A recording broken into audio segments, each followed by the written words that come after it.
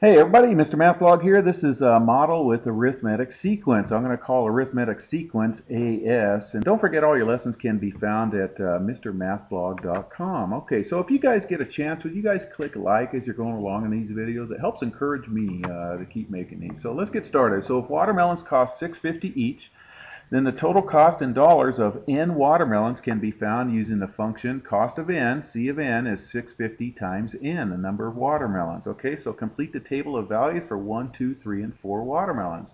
So one watermelon is 650, two watermelons is 650 plus 650, or $13 plus 650 plus 650. So there's the cost of 1, 2, 3, and 4 watermelons. So what is the common difference? The common difference is 650. Okay, so we just kept adding 650 to all that. What does n represent? N represents the number of watermelons right here. What are the dependent and independent variables? Okay, so the cost, the total cost totally depends on how many watermelons there are. So the cost, which is C of n, is dependent, and the number of watermelons is independent. So n is independent, C of n. Find C of 7. Well, we can just keep going, plus 6.5, plus 6.5, plus 6.5, or we can plug in 6.5 right there. And that's what I would do, and that's what your textbook and your teacher would probably like you to do. So we just multiply 6.5 times 7, and that value represents the cost of 7 watermelons, 45.50. Okay, what domain values make sense for C of n equals 6.5n in the last situation? Well, any whole numbers that are greater than 1. We're not going to buy any fraction watermelons, and we're not going to buy 0 watermelons. So did I say greater than 1? Greater than 0.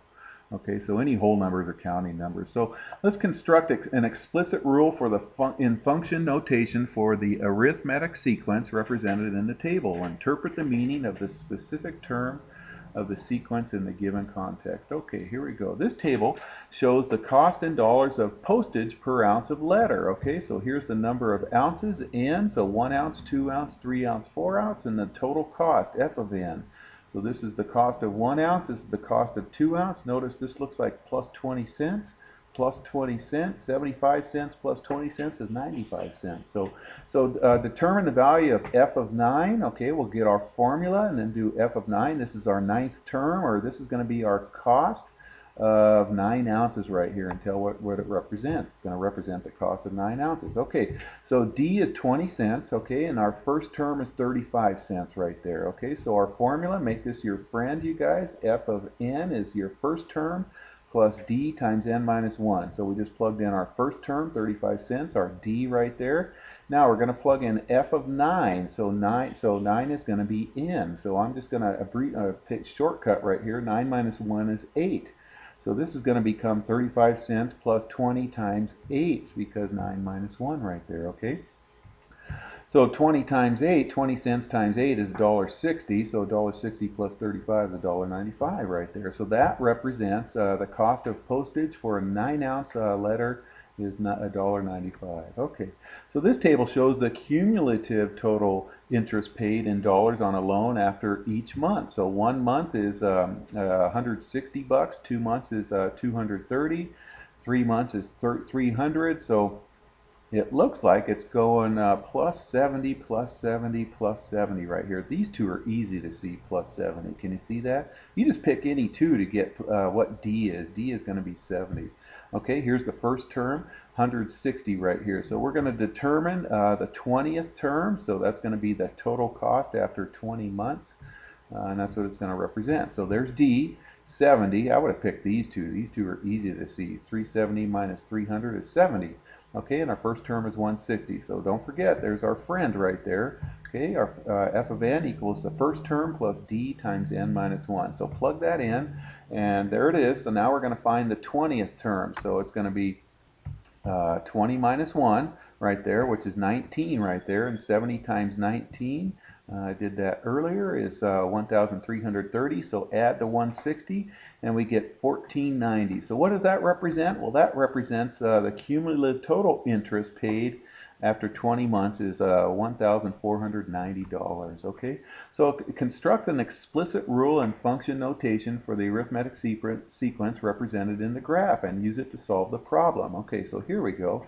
DeAndre collects feathered Feather pens. The graph shows the number of feather pens DeAndre has collected over time in weeks. So here's our time right here. So this is 1 week, 2 week, 3 week, 4 week, 5 week, 6 weeks. So he only went up to 4 weeks right here. According to this pattern, how many feather pens will he have collected after 12 weeks? Okay, so here's our N, 1, 2, 3, 4, and then here's our F of N, 18, 37, 56, 35, okay?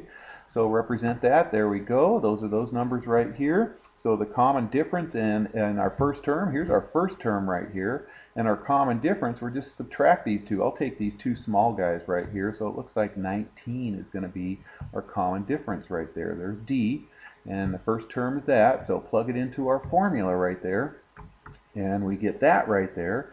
All right, so now we're going to plug in 12. So plug in 12 for n, so 12 minus 1 gives us this 11 right here. So 19 times 11 is 209, and then we got to add that first term, and so we get 227. So what does that mean?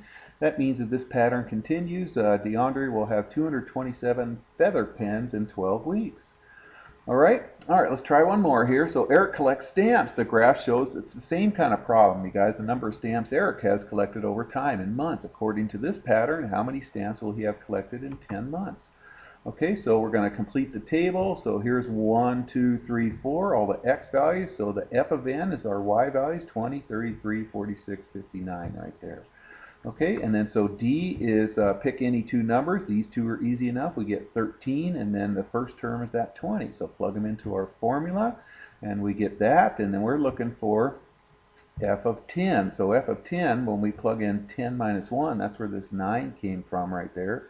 There's the first term, 20.